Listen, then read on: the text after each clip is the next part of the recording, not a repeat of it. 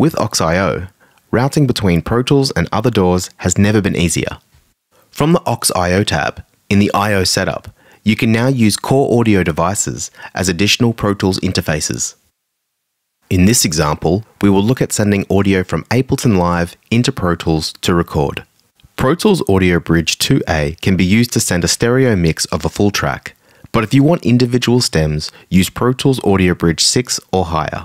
Set that you want the audio coming into Pro Tools and rename the audio bridge to Live from the Display Name tab to make routing easier to navigate. In Pro Tools, change the inputs of your audio tracks to Live 1 and 2, and 3 and 4 for stereo, and 5 and 6 separately for mono. Within Ableton Live, select Pro Tools Audio Bridge 6 as the audio output device, configure them as mono or stereo outputs, and label them for clarity. Set the output of each individual track to the appropriate channel. Now you'll be able to hear your audio in Pro Tools and you are ready to record.